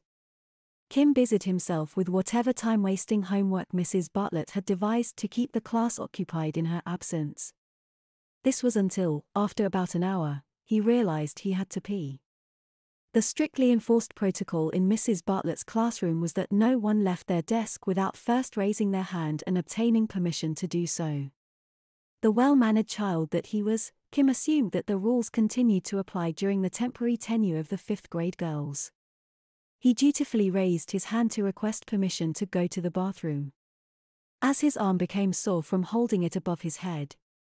However, Kim realized that the foxy 5th grade ladies were so caught up in their own giggled conversation that they were completely ignoring their younger charges.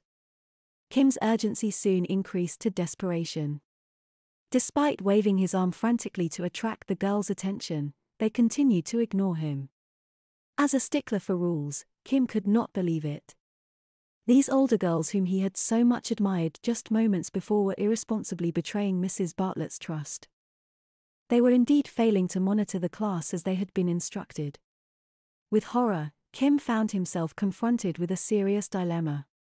He would either have to break the rules, risk leaving his desk and wandering the halls without permission, or he would wet his pants. With his legs crossed and his face turning beet red with the strain of holding his bladder, Kim tried to screw up the courage to simply get up and go to the bathroom. After all, the 5th grade girls were oblivious to the entire classroom. The girls surely would not even notice him leave. On the other hand, he would have to walk right past them to reach the door. Kim was scared to death of the potentially dire consequences of such flagrant disobedience of the rules. He had never figured out why, but in the end, he could not force himself to leave his desk. It had been as if the desktop that sprawled across his undersized lap, its yellowed surface cracked and worn by a generation of chubby-handed pupils wielding giant pencils, possessed some magic similar to that of the high chair that entranced him and pinned him to his seat. With his right hand still hovering in the air, supported at the elbow by his left, which rested on his desktop, Kim finally lost control. At first, only a few drops spurted from between his tightly closed legs. However, the drops became a trickle, then a flood as his aching bladder deflated rapidly and involuntarily. As Kim's pants became saturated, the warm urine flowed down his legs and, over the edge of the plywood seat onto the floor. In shame and defeat, Kim slowly lowered his arm, lifted his desktop, and looked numbly at the assorted school supplies he stored within it, praying that after being ignored for so long, he would not be noticed now. It was Sandra Kozlowski, a cute little girl who sat in the desk to his, who blew Kim's cover. While leaning over to retrieve a dropped pencil, she happened to glance in Kim's direction. She stared at the floor a moment before her gaze climbed upward in search of the source of the puddle that surrounded Kim's chair like a moat. Her hand suddenly shot into the air and, of course, was immediately spotted by one of the 5th grade girls who had successfully ignored Kim's raised hand for almost an hour. "What is it, Sandra?" the girl asked pleasantly. Sandra turned her head slowly toward Kim and said quietly, "Kim is all wet." The 5th grade girl examined the puddle under Kim's chair, gawked at his soaking pants, whispered something to the other 5th grader and began to giggle uncontrollably. Meanwhile, the commotion began to spread in widening circles like ripples on a pond. The entire class eventually looked up from homework, broke off gossiping, stopped scribbling notes to be passed at recess and focused its attention on Kim.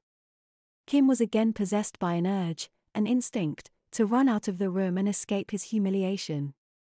However, whatever power had prevented him from getting up to go to the bathroom continued to hold him fast.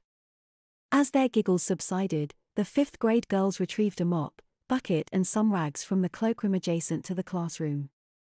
As Kim remained planted helplessly in his desk, they swabbed the puddle beneath him. The girls spoke directly to Kim only once, when one of them inquired why he had not asked to go to the bathroom. Kim mumbled through the fog of his embarrassment that he did not know. "Boy, I guess I don't remember what baby 2nd graders are," the other girl remarked.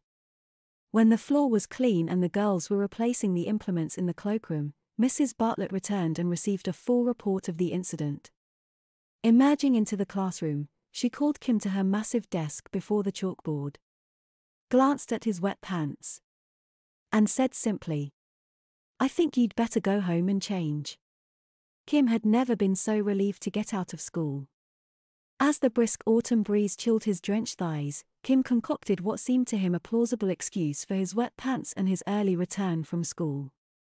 On entering his house, Kim told his mother, who did not work then, that the bully of his class, John Aspinall, had pushed him down in a puddle of rainwater on the playground. To Kim's amazement and great relief, his mother bought the story. She sympathetically told him to get into some dry pants and stay home for the balance of the afternoon. Unfortunately, Kim had to return to school the next morning. A few of his best friends mercifully accepted the story about his falling in a puddle on the playground. However, the taunting by the rest of the kids began immediately. Kim was heartbroken when Nancy Stringer, one of the cute girls who had been in his class since kindergarten, challenged his alibi. She asserted that Kim had not been wet when she had seen him come in from recess yesterday. "I think you wet your pants," she opined loudly. Upon hearing Nancy's pronouncement, John Aspinall chimed in. He made the claim that everyone knew Kim wet his pants, that he did it all the time, and was nothing but a big baby. Kim crept through the halls of school with his head down. He attempted to ignore the catcalls and smirks of his fellow students. However, he knew that vicious rumors were circulating about him. At the end of the day, one of the longest of Kim's young life, lovely Marcia Baker accosted him on the sidewalk and asked in an embarrassed but eagerly curious voice whether it was true that Kim still wore baby diapers. Although he denied it, he wistfully thought that he might as well wear diapers. This was since he was sure that everyone in school believed the rumor. Within a few weeks, other news at school had replaced the stories of Kim's indiscretion. Although Kim was still treated as an outcast by most of his peers, he had successfully lived down the incident. Kim came home from school the day after a parent-teacher conference, however, to discover that his shame would not be allowed to fade away so easily. His mother greeted him at the door with a reproachful but concerned look and stated that Mrs. Bartlett had confided to her about Kim's accident a few weeks before. She had then discussed this serious matter with Kim's father. Kim was to understand that while wetting his pants in school was unacceptable behavior, he was not going to be punished for the incident itself. His mother tried to look aggrieved as she complained, "But Kim, you lied to me about it. You falsely accused some other boy of pushing you into a puddle. While it is bad enough that you wet his pants, lying to me is unforgivable.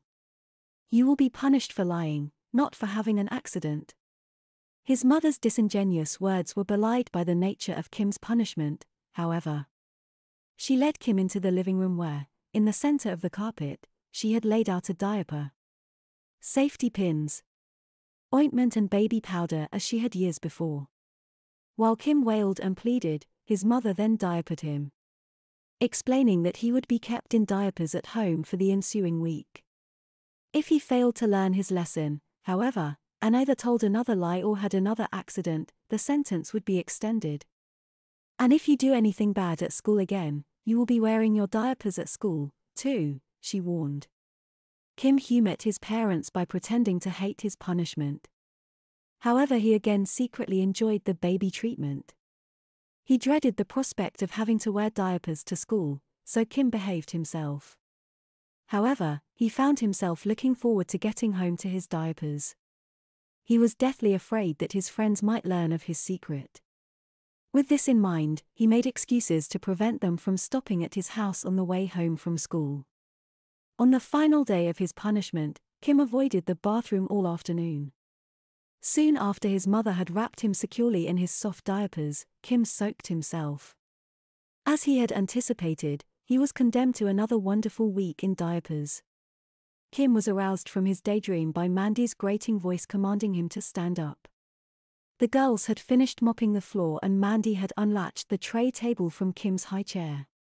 Heather leaned over him and was about to unfasten the chair's web belts when she realized that they, too, were very wet. "Ah," she yelped. "I don't want to get pee all over my hands." Uncharacteristically, Mandy took charge. "Here, I'll do it, Heather. Move." She seemed to give Kim's sopping diaper an extra squeeze. She worked at the belt buckle, unaffected by the dampness, perhaps because she knew its true source. While Heather bathed the others in the bright video light and resumed taping. Mandy went behind Kim and raised his arms, still joined at the wrists, above the back of the high chair. With a tight grip on his encumbered arms, she steered Kim toward the chest freezer. The wet diaper sagged heavily between Kim's legs and tugged at his hips. As the spotlight followed their progress, Mandy narrated the bizarre scene that Heather was recording. As you can see, ladies and gentlemen, Heather and I were shocked to discover that Kimmy here. Heather's brother and my neighbor have been spending his summer vacation down in the basement wearing diapers and baby clothes. He likes to sit in a high chair like a baby, lay in a crib like a baby, and drink from a bottle like a baby. We thought he was just playing at being a baby, but... Mandy reached her hand around Kim's waist and patted the front of his diaper to demonstrate its wetness. We were even more shocked to find out that he wets his diapers like a little baby, too. Kimmy is obviously too much of a baby to take care of himself, so we are going to take care of baby from now on. They stood before the chest freezer, where the girls had spread an unopened white plastic trash bag in the center of the blanket. We need to waterproof baby's wet diapers before we finish dressing the little darling, so we're going to put this on, Mandy concluded as she pointed to the plastic bag. Hop up here, baby, she ordered. Inspired by the painful pressure of Mandy lifting his bound wrists toward his shoulder blades, Kim climbed onto the freezer and positioned his wet butt in the middle of the bag. Mandy pulled the plastic between Kim's damp thighs to his waist. She overlapped the front corners with the back. Then peeled another long strip of silver duct tape. With this, she fastened the bag like a thin plastic diaper over his wet cloth diaper. After she had tucked the edges of the plastic around the diaper's leg openings, she said to the camera, "Well, it's not perfect, but if baby does wet again, it'll at least keep baby's clothes and the furniture dry." "Okay, baby, the coast is clear," Heather called from the kitchen. "Come on up." Kim stared numbly at the rectangle of harsh light at the top of the stairs until Mandy prodded him again from behind. "Let's go, baby." Off to Heather's room, she directed. Kim mounted each step as if it were a huge obstacle, with the weariness and reluctance of a prisoner climbing a gallows. His wet diaper had chilled noticeably from exposure to the basement air and chafed his thighs as its soaked weight sagged and swayed with every movement. His makeshift plastic pants crinkled soft accompaniment to his awkward, bow-legged gait and the excited pounding of his pulse. Kim emerged from the dim subterranean nursery into the fluorescent brilliance of the kitchen. He peeked out from under the brim of his baby bonnet just long enough to spot Heather silhouetted against the bay windows of the breakfast nook. She was peering at him through the camcorder. He blinked back the light and quickly looked down. He felt like a notorious fugitive futilely attempting to avoid the prying lenses of news cameras after his arrest. Kim tried to put all thoughts on hold. To block all incoming data from his overwrought brain. And focused on the somnambulistic shuffling of his bare feet across the cool and shiny linoleum of the kitchen floor. Bits and pieces of Mandy's tireless banter for the camera filtered through Kim's trance. We finally coaxed baby to come out of. Well, not exactly the closet. But out of the basement. The public debut of the big baby girl. The little diapered debutante. Just need to get her dressed up. A fashion show of infant apparel from Europe's finest designers. What every fashion-conscious big baby will be wearing this fall.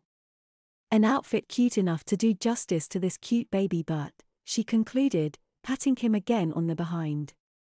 "Oh, wait a minute," Mandy continued. "Heather, I think we can tape baby Kimmy's hands now. She's being a much better baby. Are there any scissors?"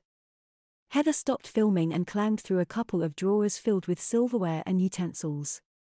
She then handed over a pair of large shears to Mandy. After unraveling the gooey bands from Kim's wrists, she led him to the sink and ordered him to wash his sticky hands. As Kim stood at the sink, Mandy broke Kim's self-imposed state of suspended animation by suddenly calling out from behind him. Hello, Mrs. Larson. Mandy was waving with exaggerated enthusiasm toward the window above the sink. Kim finally saw their neighbor. Goofy old Mrs. Larson, engaged in her daily obsessive-compulsive ritual of picking up every dead leaf and scrap of litter from her lawn. As she looked up and waved back, Kim had forgotten. Not only that the windows were open, but that because the kitchen was as bright as the overcast, grey afternoon, the illuminated interior of the house would be clearly visible from outside. Mandy slapped Kim's squishy, plastic-coated rear and cheerfully commanded, "Wave to Mrs. Larson, baby." Instead, Kim ducked below the level of the kitchen counter, reminding himself that Mrs. Larson was nuts anyway, reassuring himself that she could not have seen anything. "You're making me cross again, baby," Mandy seethed. "You can't spend your whole life hiding," she sneered derisively. "After all, if you don't behave, you're going to be a movie star," she added, glancing to confirm that Heather was filming again. "I'm sure your geek friends will love to see our video of how baby Kim spent her summer vacation in diapers. You could be the next Shirley Temple." From behind the camcorder, Heather suggested, "If baby is more comfortable on the floor where she can't be seen through the windows, then maybe we should just let her crawl around the house." Mandy was obviously delighted. "Yeah, excellent," she shrieked. "Babies are supposed to crawl anyway." She bent over Kim, who cowered against the kitchen cabinets. "So start crawling, baby," she instructed. "We don't have all day." Heather skipped through the dining room and sat on the living room floor. As she aimed the camcorder back through the dining room at the door to the kitchen, she said, "I'll get some baby's eye view shots as you guys go by." Kim placed his still wet hands on the linoleum, rose to his knees and crawled from the kitchen across the dining room toward Heather, thankful that the rest of the house was carpeted. As he reached the living room, Kim hesitated and surveyed the room. This was in an effort to avoid looking at Heather and her camera. He was relieved that the large picture window facing the street was above his head. However, he soon realized with chagrin that the narrow windows that framed the front door offered a view of the entry hall to anyone who might be on the front porch. He decided that he would crawl quickly past the front door to the stairs that led to the bedrooms just to be safe. Kim was also intrigued by his Lilliputian perspective on the world. Although he occasionally sat on the living room floor to watch TV, he could not recall having this same sense of smallness. At eye level, the cluttered surface of the coffee table seemed as broad and long as the flight deck of an aircraft carrier. The worn, overstuffed sofa soared up from behind the table like a soft mountain of cushions. The pole lamp in the corner could have been a standard bearing a bank of floodlights at a baseball stadium. Even the reclining chair he had inherited after his father abandoned it, along with the family, seemed as insurmountable as the cliff face of El Capitan in Yosemite Valley. Just as Kim spied a miniature plastic arm sticking out from behind the stereo cabinet, solving the week-old mystery of the disappearance of Britney's Baywatch Barbie, he felt another slap on his bottom. He looked up dumbly at Mandy, who towered over him like the 50-foot-tall woman in a sci-fi flick, and realized another advantage of his low-angle viewpoint. Mandy smacked Kim again. "How dare you peek at my underpants, baby," she scolded, pretending to be indignant. "When I want you to see my panties, I'll show them to you, baby," she teased. "Now come on, get upstairs." As planned, Kim scuttled on all fours across the entry hall, up the carpeted stairs to the second-floor landing as fast as he could, while Heather captured video footage of his waddling, diapered but from behind, and Mandy rattled on about wardrobe items that might be suitable for an outsized baby. Kim awaited the girls on the landing, loath to enter Heather's personal sanctuary without her, then crawled behind them into Heather's room. Heather's bedroom had always made Kim uncomfortable. For one thing, its decor was ultra-feminine, almost an idealized little girl's room, like the aristocratic bedchamber of a fairy tale princess. When their parents divorced, Their father had sought to assuage his guilt over depriving his daughter of a perfect family life by buying her a fantasy bedroom. With white antique furniture and an abundance of lace, ruffles and frills. The centerpiece was a four-poster bed with a ruffled white canopy embroidered with pink rosebuds and a fluffy matching quilt. Small lace-trimmed pillows were piled luxuriously against the decorative headboard. A vanity with a large mirror in an intricately carved white frame was covered in cosmetics and bottles of lotions. As well as this, a short stool with a seat upholstered in soft white fabric and rimmed with flouncy ruffles sat before it. On the opposite side of a dresser with bas-relief butterflies etched into the drawers was a freestanding, full-length mirror, which reflected a diminutive rocking chair and wall shelves displaying a collection of stuffed animals across the room. A door backed with a full-length mirror stood ajar on the other side of the bed, opening to a closet. The room was lit by lamps strategically placed on bed tables, dresser and vanity, topped with frilled damask shades, and by a lone window framed with draperies in the pattern of the bedspread. The few places where the walls themselves were visible between the ample furnishings were papered in a pink rosebud pattern echoing that of the bed covers on a field of pure white.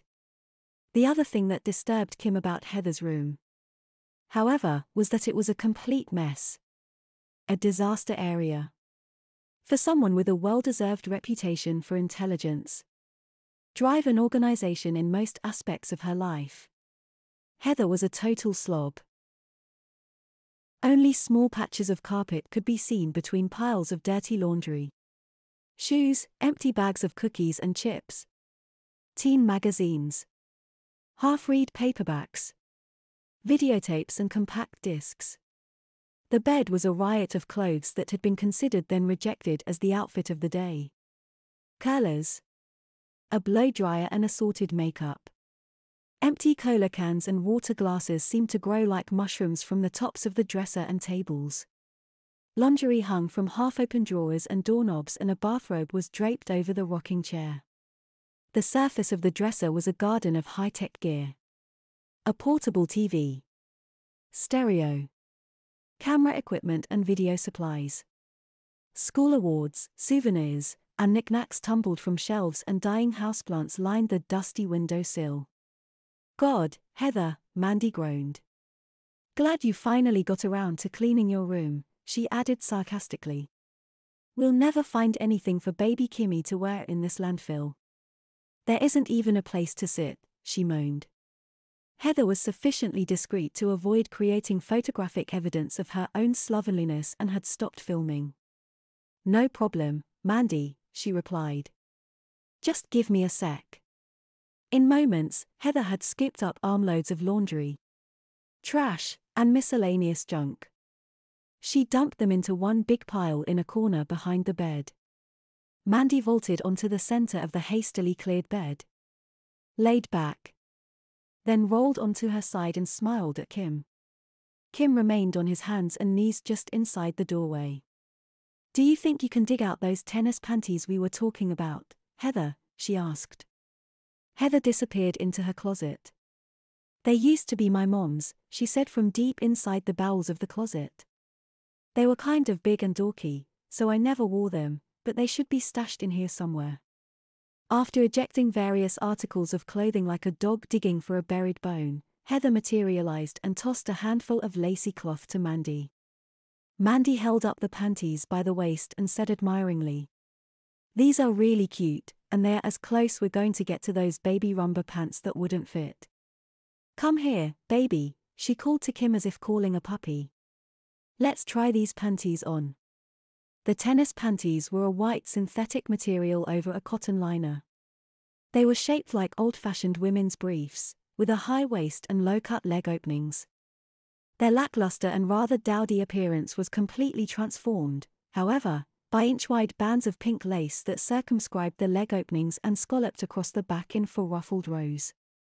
Kim waddled to the side of the bed, and as Mandy held open the elastic waistband, he then stepped into the tennis pants. Mandy slid them up his legs and over his plastic-covered bottom. Mandy's enthusiasm was now uncontrollable. "Oh, that's so much better than that industrial-looking plastic bag and tape," she cooed. So much cuter and more babyish. What do you think, Heather? She asked. Heather rubbed her hand across Kim's frilly butt, making the rows of lace stand up smartly and sending a shiver up Kim's spine. Very nice, she mused. No wonder I never wore these. They're made to fit a buffalo butt, or, she added, a big diaper butt like Kim's. Heather went to her dresser and began rifling the drawers. And I have just the perfect top to match, she said. Yeah, I'm sure you do, if you can find it, Mandy laughed. A minute later, Heather did. Here we are, she announced, displaying a cotton baby doll nightie with a pattern of randomly splattered pink flower petals. This came with some matching boxer short bottoms, she explained. But baby just needs the nightie.